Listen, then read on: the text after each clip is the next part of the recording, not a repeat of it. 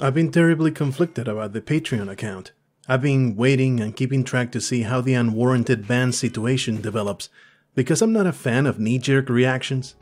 But by now it seems certain their behavior is politically motivated and they've doubled down on their course. You may not be aware of what's going on right now, so here's a very brief and ham-fisted primer. Patreon has terminated several accounts without advance warning. Huge revenue streams, livelihoods simply deleted to one-person creators that did not breach the public terms of service, and in fact acted in far less egregious ways than others still enjoying Patreon services. There seems to be invisible rules that only apply to certain problem creators.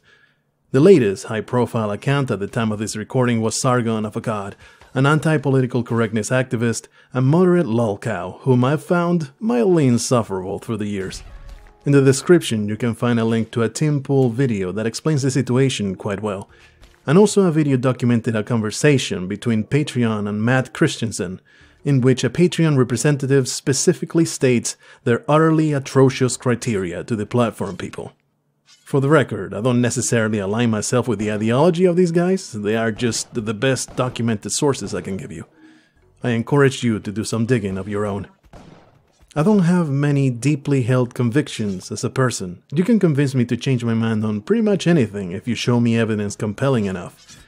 But especially as a newly minted American, I have genuine appreciation for the First Amendment of the Constitution, and regard free speech as the ultimate codifier for prosperity in any society that aspires to be free of tyranny.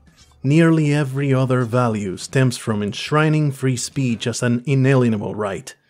It ensures the basic ability to cooperate as a nation, even while disagreeing as individuals.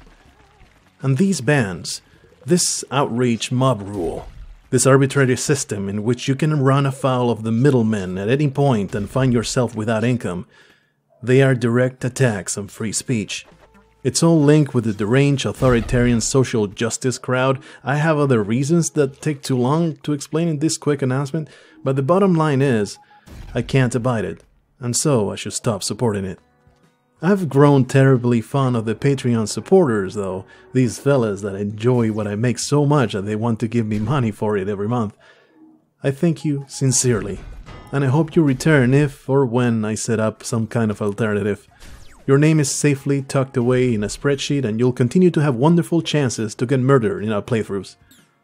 Of course, I don't depend on the monthly 150 Patreon bucks for sustenance, so I can afford to make this decision. I'd be so terribly pissed and stressed about all this if I depended on Patreon to pay my bills, and I'd probably choose to stay until I built an alternative. As it stands, the Patreon account will be terminated before the end of December. So long, and thanks for all the fish.